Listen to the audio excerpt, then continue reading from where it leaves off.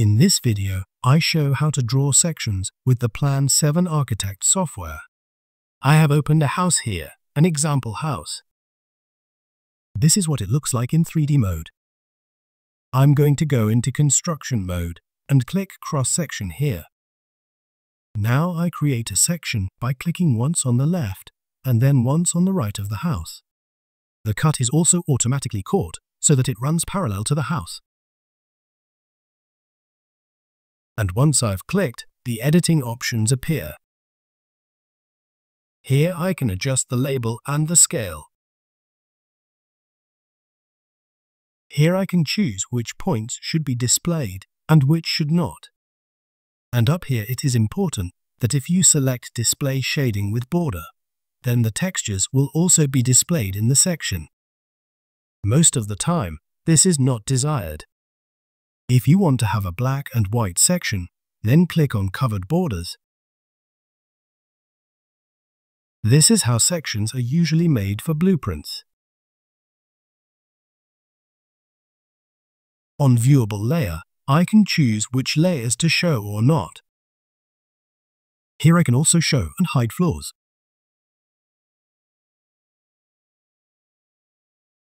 Under Depth, I can choose whether a cut should have a certain depth or not. I click on OK, and my section is created in black and white. And I can't edit it yet.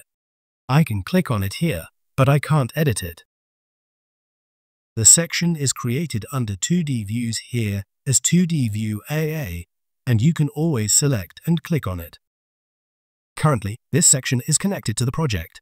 This means that if I change something on the project, for example remove a car, and then click on 2D views, then you don't see at first that something has changed. That's why I have to press refresh and the car is gone. This means that the section is still connected to the project.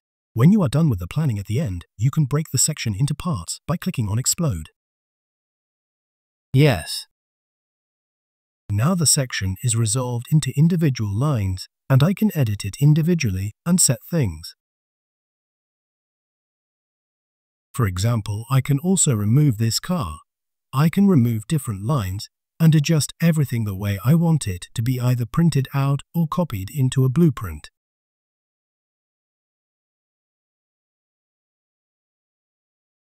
And I can also export this section as PDF or DXF. Or just copy it now and paste it into another view. But what I can also do is to dimension it. I click on Dimensions and then on Distance and can create different dimensions.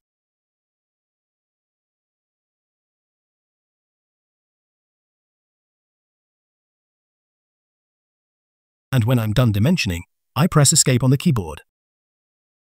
And I can, for example, now create exactly such a dimension below. And I can also measure height. With this function, I can now measure the height. And then I can dimension different points like this by clicking on those points.